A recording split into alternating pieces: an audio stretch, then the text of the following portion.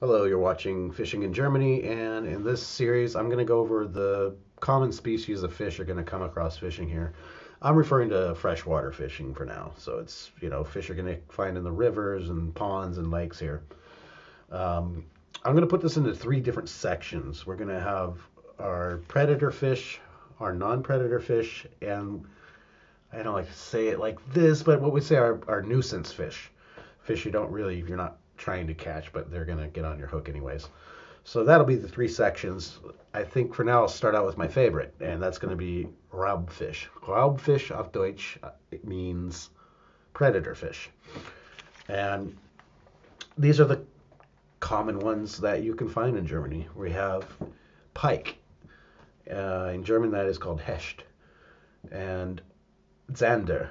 In English, that is going to be called, it's weird. I've looked up translations for this, and it says Pike-Perch.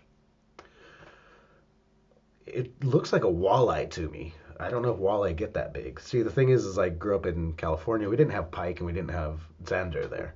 So that's the second one, zander. Then there's barsch, which is basically perch.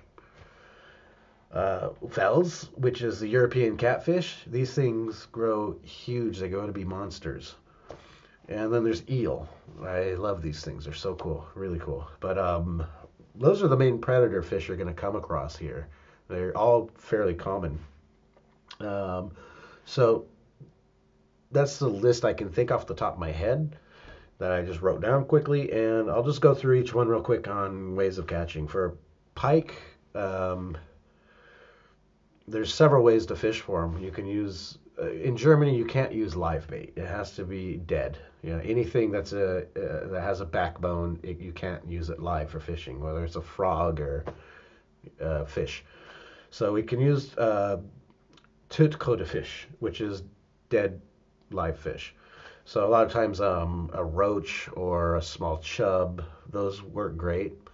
There's a whole method of how to rig that for a whole different video, but yeah, with a pike, you definitely need to use a metal leader, though, not braid or not just normal line.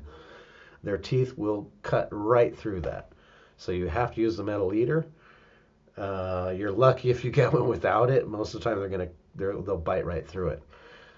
Even just 2 days ago, I was fishing with just a pop-up bully, and I had a small bite, then a big bite, and the line was gone. So it could have been that I had a smaller fish on the line, and a pike came and just snapped it, bit into the fish, and bit my line off. That's possible. Zander is basically the same thing. I mean, how we fish for those we can use dead bait, or we can also use lures. They work as well. I've caught both ways. You can do bottom fishing, you could do float fishing. There's several different ways to catch these. For perch, for barsch, lures work as well, or just a night crawler. Though every time I've caught a perch, I think it's been on a night crawler. Wels, the big catfish, you're going to need to rig specially for them. They're going to need a big dead fish or a big treble hook with about 6, 7, 8 night crawlers on it. Unless you get a really small one, but these things can get up to like 6 feet long, and that's not uncommon. They're huge. Eel, I've had the best of luck catching eel with worm and bottom fishing with worm. At nighttime in the summer, it's the best time. They're I don't know. I think they're in decline. There's just not as common anymore as they used to be, unfortunately. But they're amazing. It's one of my favorites. They're the best to eat. They're the coolest creature from the rivers here, and they taste really good. Those are you can catch them on they're predator fish as well. So I mean they'll eat a smaller fish. They'll eat chicken livers, all that stuff. It helps. They have a very strong sense of smell as well. I've even heard that if you're a smoker, your hands have that scent on your fingers, and you're touching the hook and the bait, they can sense that and deters them. I don't know how true that is, but it does make sense if they have a strong sense of smell. Um, some people will actually chum the water with cut up fish, with salmon, something oily, mackerel, anything like that, to draw them out. And yeah, those are the main predator fish you'll find commonly in Germany. So that's it for this part. The second part, I'm going to go into what we call our non-predatory fish, or our Friedfisch.